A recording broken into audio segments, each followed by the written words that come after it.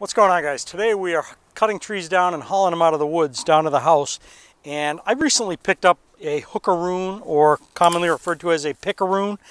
And I got to tell you, what a life changer this tool is, particularly if you have to pick up rounds and carry them out of the woods like I'm doing today. It's a real back saver. I can basically use this thing like an extension of my arm and just pick these up. Or if they're too heavy to carry out of the woods, I can just drag them behind me using this tool. And at first, you know, there's a learning curve to it like anything else. At first I was kind of sticking it into the wood too hard and you had to wrestle to get the thing out. But after you use it for a little while, you kind of get that technique down and you can break the pieces free pretty easily. This is a Fiskars XA22. And I just put this on the scale before I came outside because it's really, really light. And it weighs in at just over 1.5 pounds. It's hollow on the end. It's got a hole in the end if you want to hang it or you want to put a lanyard or something on there. This tool also comes with this carrying case. I think it's more for safety reasons so you don't accidentally stick yourself with this tool. But it just goes in there and locks into place. And it's got the carrying handle on it, so pretty neat.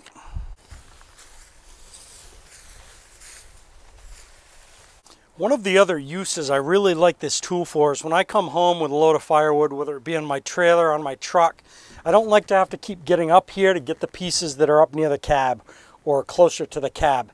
And if you're working by yourself, you're constantly going up and down. So this tool's great for that, where I can just grab those rounds and pull them towards me, and it saves me the trouble of having to get up there.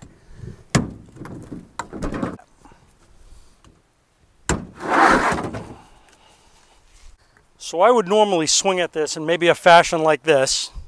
Not super hard, but it's not going to go anywhere, and I can drag that piece of wood anywhere. I can carry it, whatever the case might be. Now, if I rock that handle, it pops right off. I find it far easier to release the rounds from this tool if I almost use it as a fulcrum and I come down with it. And then this portion of the tool here actually acts as leverage or a fulcrum to pop the hook out of the round. Because of the way this thing is shaped, if I try to lift this handle, it'll still come out, but you can see where it's actually tearing the wood fibers there, and it's giving me more resistance to remove it that way.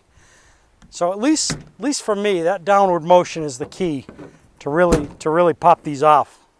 Another thing too, I think it probably cuts my time in half, because if I can carry a couple smaller rounds in my arms and then drag one of the heavier ones out behind me, that would normally require me, you know, 2 hands to carry that. I'm cutting my work time down in half, so look forward to more time with this. We'll see you on the next video.